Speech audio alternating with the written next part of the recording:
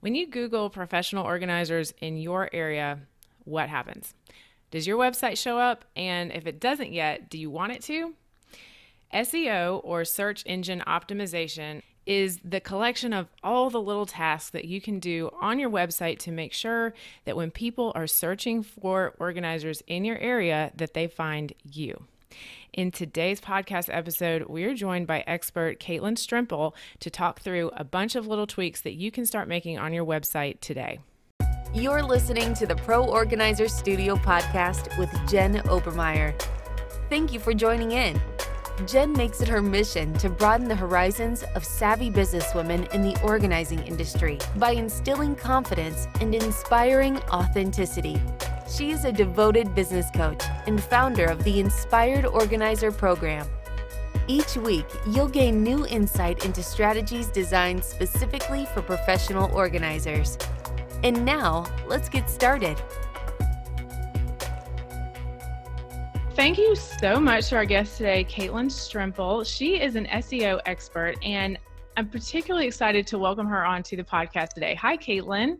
Hello, Jen. How are you? I'm so good. I'm so good. So the thing that is really special about Caitlin is that she is a part of our network of service providers that Pro Organizer Studio sort of maintains, a group of women that we're working with at any particular time, so that professional organizers who have a need for their business, such as website design, finding a virtual assistant, social media management, SEO services, can come to us, and we can put you in touch with someone who we've already established a relationship with and who already understands what a professional organizer even is, right?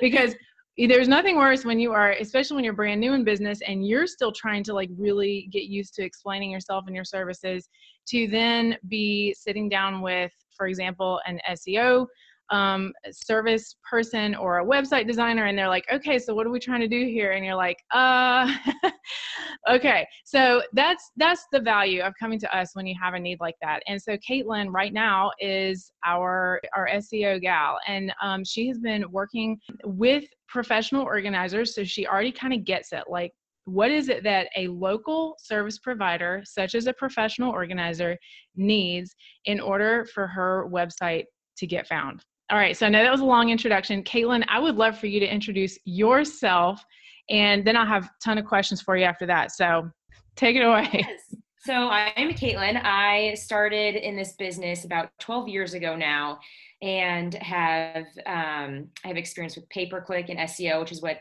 I help your listeners out with. And I've been loving it. It's, I've been in the ad industry world for a while, and slowly I've navigated towards digital because I love digital marketing. It's awesome because you can actually see results. You can see the analytics. You can tweak it and optimize it and literally come up with a campaign that's going to be awesome and live on for months and months and bring you leads and get you found online.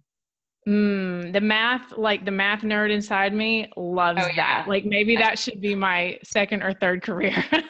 Such a math nerd, I know. And just looking at analytics and, seeing how you can improve it and just seeing the numbers go up gets me. That's awesome. So Caitlin, tell us, what is the goal, for a professional organizer out there of doing search engine optimization for her website? Explain it like we're 5 years old. Let's just establish, what is the end goal for even thinking about this, as a project? So search engine optimization, first of all, is getting your website to Google. So when you go on and you yourself are searching for something, you're going to go to Google and type in a question, which we call a query, and then those websites pop up. So SEO is getting your website to the top of those search engines. And it's going to get you found by anyone who is searching and needs your business. Search engine optimization is great because these people are searching most of the time for a service that they actually need, and they're ready to purchase and ready to buy. So if you're not showing up, then they're going to go to your competitors. So this is interesting. And I know that I've, talked to a lot of my students about this because it is something that they can do on their own, but it is not an overnight success project. It's more of a long-term sort of slow and steady deal. Is that right? Oh yeah. It's like going to the gym. You can't expect a six pack if you go once. and, Right. or like go even for like a full month and then never go for 6 months. So it's something that you can do it slowly, and it's actually better to do it slowly. And just, you could do one thing a day for 6 months and be, totally fine.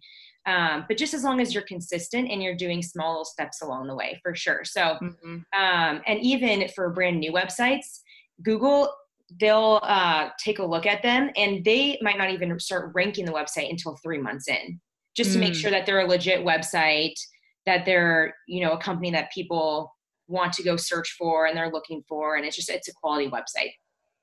Because the end goal of Google is to make sure that, their users are getting the best experience.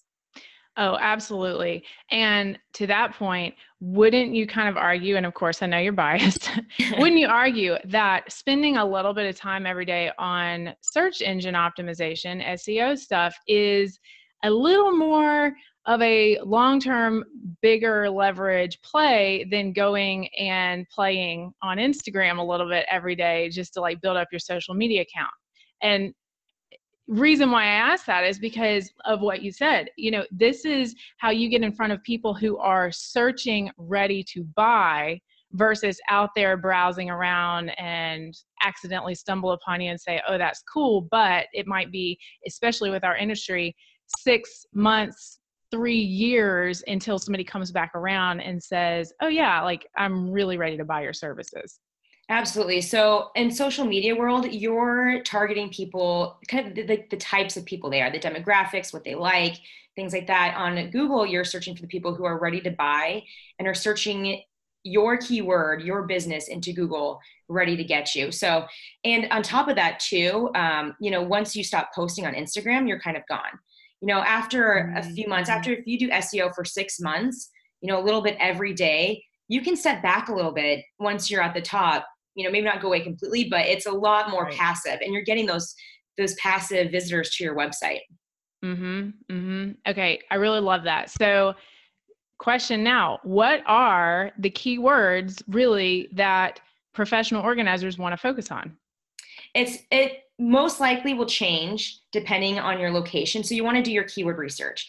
And that is my first step that I always tell people when starting SEO, is to go do your keyword research. So if you have a Google AdWords account, you can go on, they have a tool there, or you can go to a website. It's called ubersuggest.com. Okay. And there are tons of websites out there. I just like this one the best. And you can go and just start searching keywords. And by keywords, I mean phrases that describe your business. So it could be home organizer, professional organizer, or maybe it's, professional kitchen organizer, whatever it is. And you want to go and search those keywords, and you want to look for a few things. You want to look for if there's traffic, are people actually searching for that, which, Uber Suggest and all those other tools will tell you that. And will it automatically say it like specific to your area, how many people are searching for it? Or do you have to sort of input your location with it? So on Uber Suggest, you have to input your location with it. Okay. But if you have Google AdWords, and you can even do this, you can set up a Google AdWords account for free. I think it's ads.google.com. You can go in there, and they have a tool. It's where you actually run pay-per-click ads. But people use this tool a lot for SEO. So you go in there and you can type in just your keyword, no location, and there's a setting where you can change the location. So it gets a lot more intricate in regards to location and geographic areas where you're servicing. Okay, let me dig in a little bit further. Caitlin, so you've worked with a couple of professional organizers now. What are some things that you have noticed that are specific about our industry, if there are any, that you think are insightful little tips that you could share today? I think it goes along with picking a really great keyword. So you'll put in, if you type in home organizer or closet organizer, you'll see that there's actual physical products that pop up.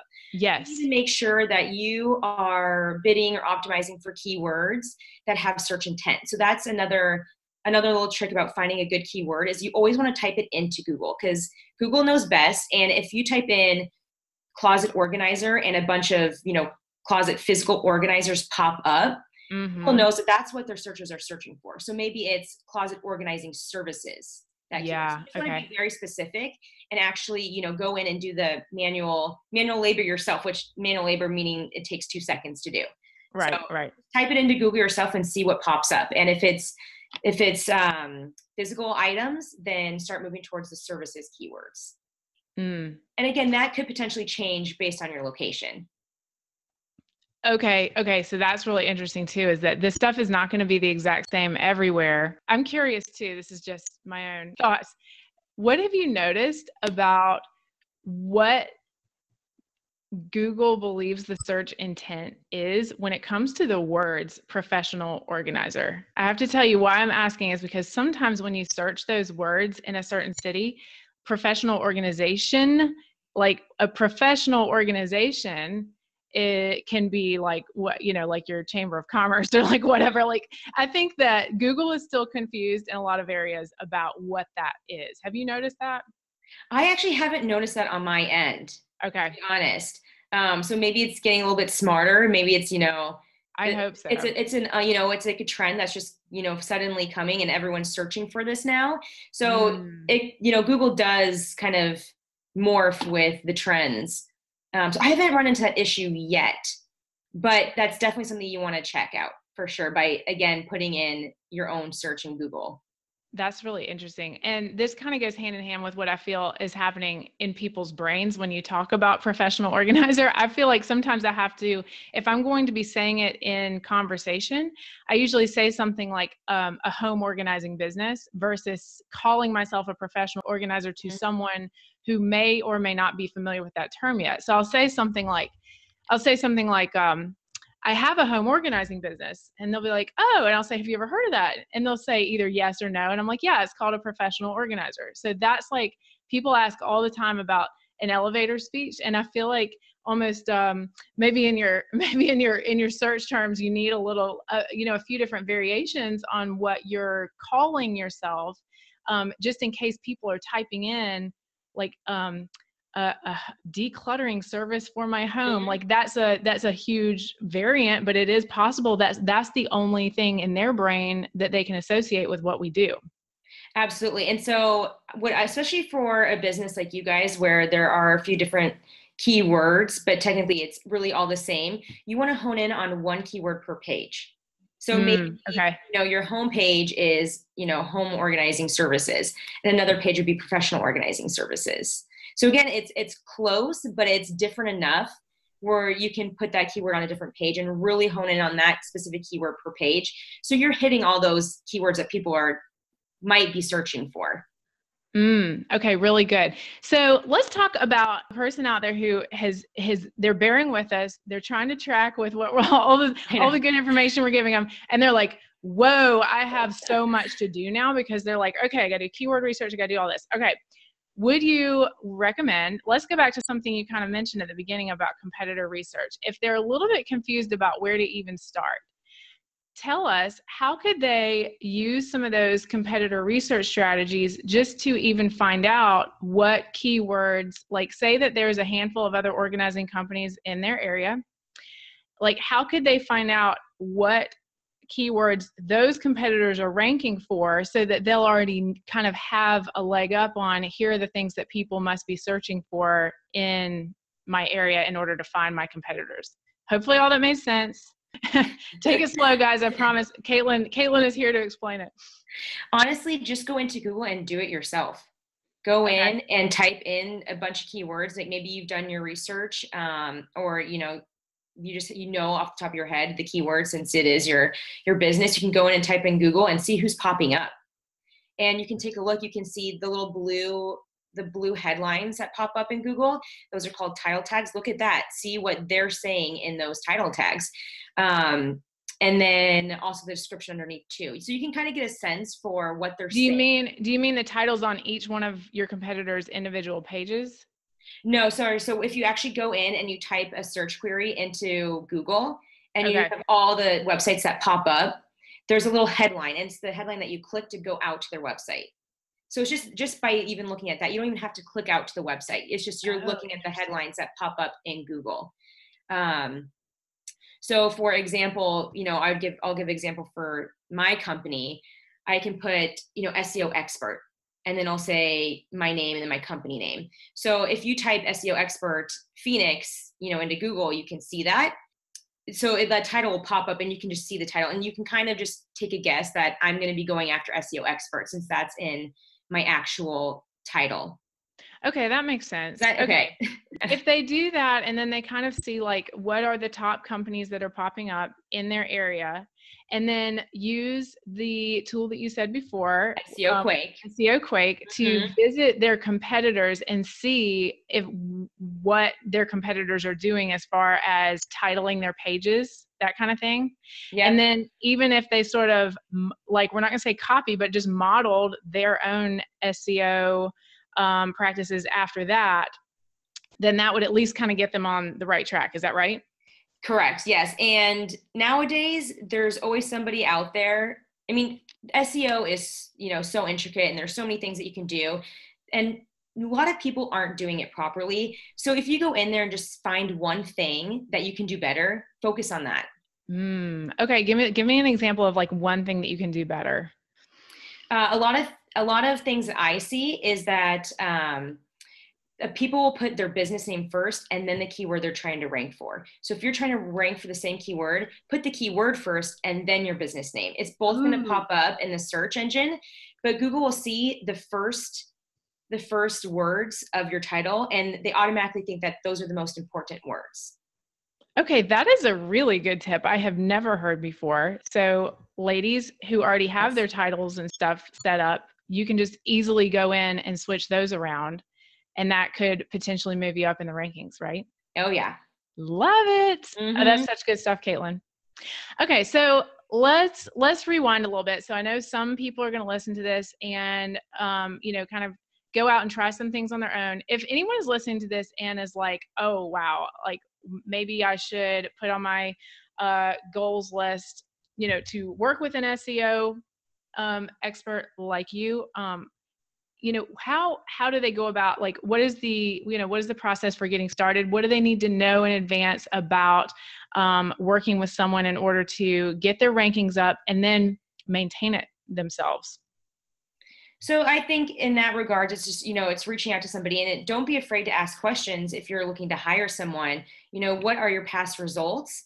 And not just, what are the results right now? It's where was your client before you started? And where are they now? So it's looking at, how did you actually help them in those few months or those few years, however long they worked with them. So don't be afraid to ask those questions. And then honestly, any person who's giving you a free consultation should be able to give you something where you can take away that day and go and do it yourself. And again, I mean, there are lots of blogs out there and a lot of great resources to start doing this yourself. That is awesome.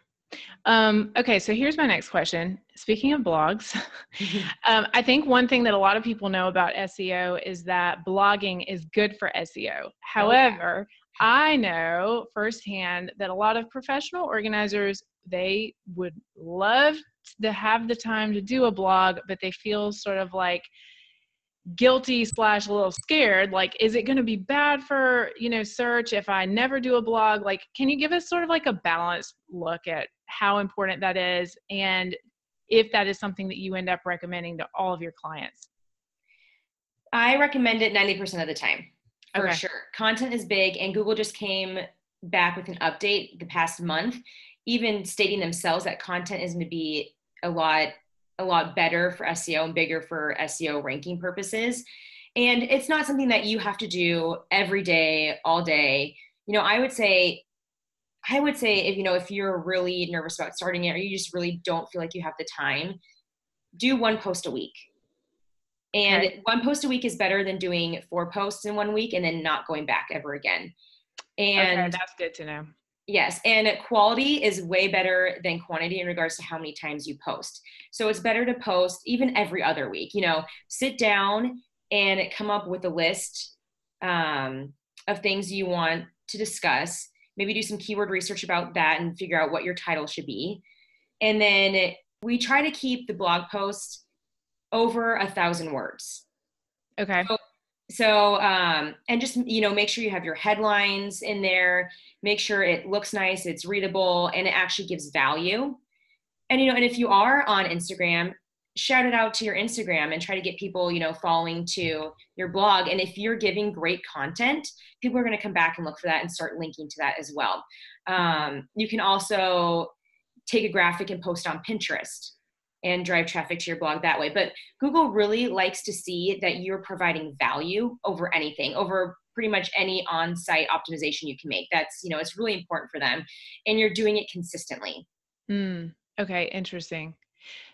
So I have a question. How quickly do you think, like, let's say someone out there is newer in her business and she wants to move up the Google search rankings and potentially get ahead of some of her, competitors who have been in business longer, but who are not blogging at all?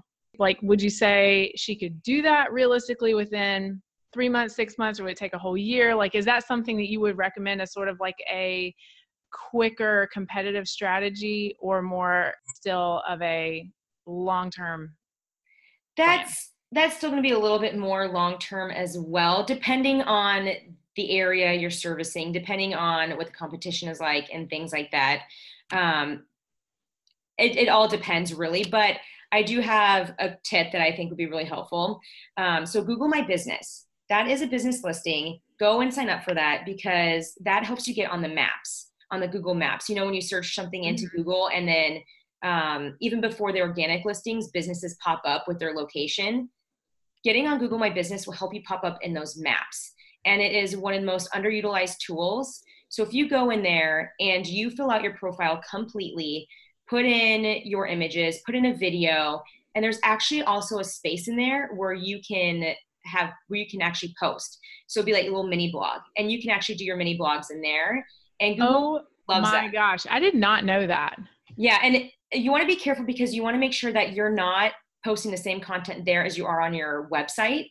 Okay. Posting maybe a variation. So maybe on your website, you talk about the 5 biggest mistakes in home organizing. And then you can go to your Google My Business and maybe put in, that my top 3 tips of home organizing. So you maybe talk about that. So it's not the same, but it's easily twistable where it's, you can sit down in one sitting and get those both out.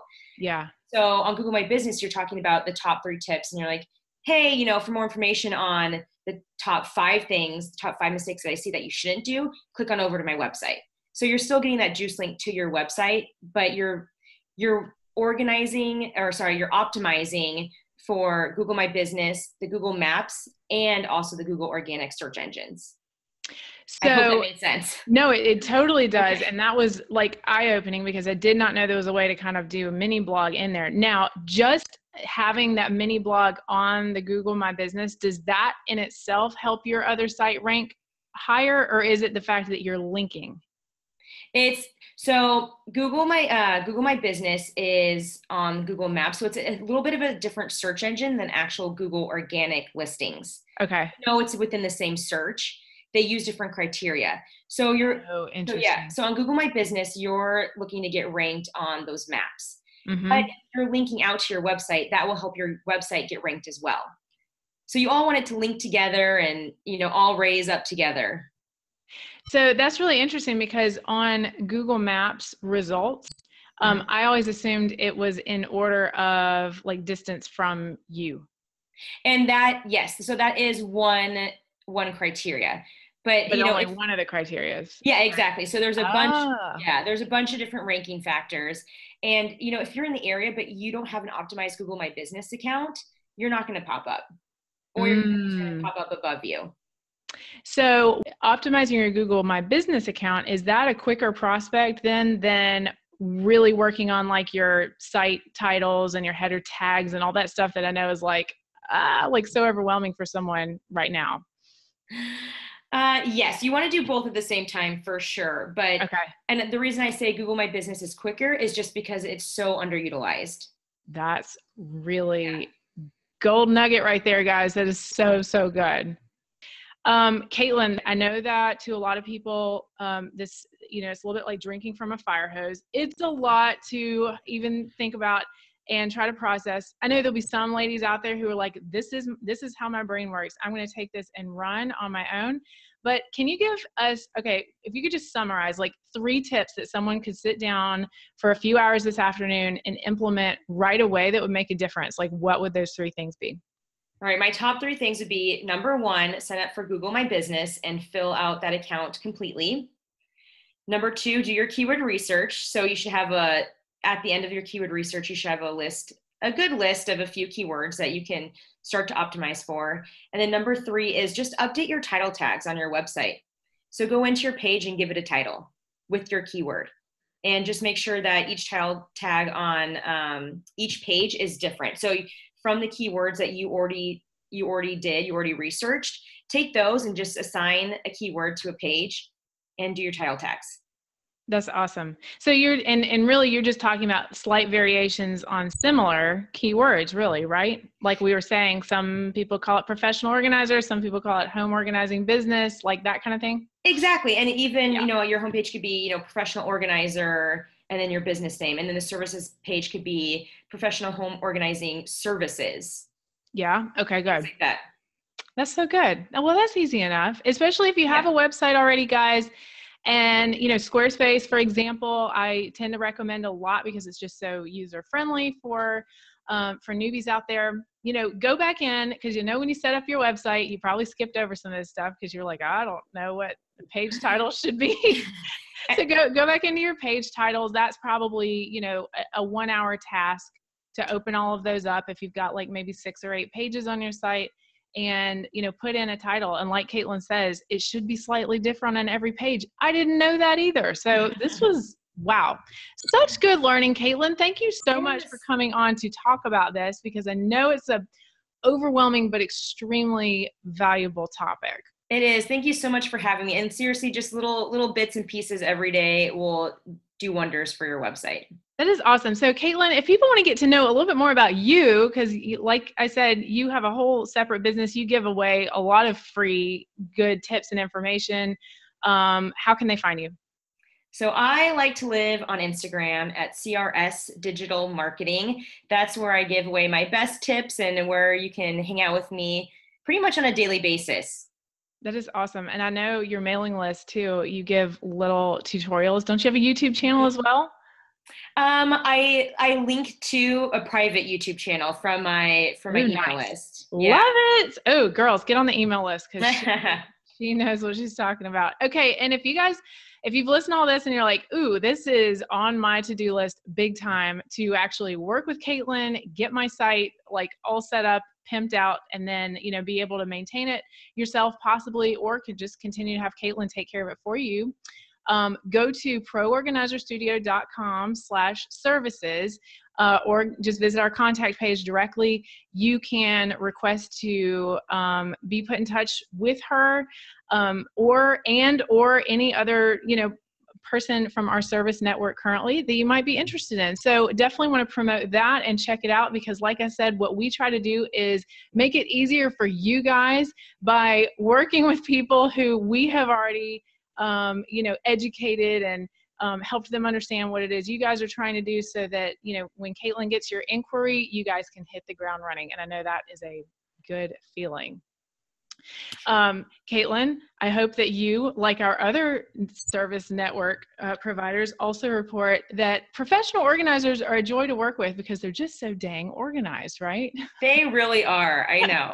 I love them. Yeah, I like being like the matchmaker. I love that. I love that. Thank you guys so much. This was so good. If you enjoyed this episode and want to be, in the know about future content that is coming up, please join our free Facebook group just for the podcast. Search for Pro Organizer Studio Podcast on Facebook. It's free. You can request future guests. We would love to hear your ideas. And of course, that link is in our show notes as well. So we'll see you guys next time. Thanks, Caitlin. Thank you. Talk to you soon, Jen. Have a good day. Okay. You too. Thank you for listening to the Pro Organizer Studio podcast. If you'd like to learn more about time-saving services and resources for professional organizers, visit www.proorganizerstudio.com. And if you'd like to get Jen's roadmap to success for launching and growing your professional organizing business, go straight to www.poroadmap.com.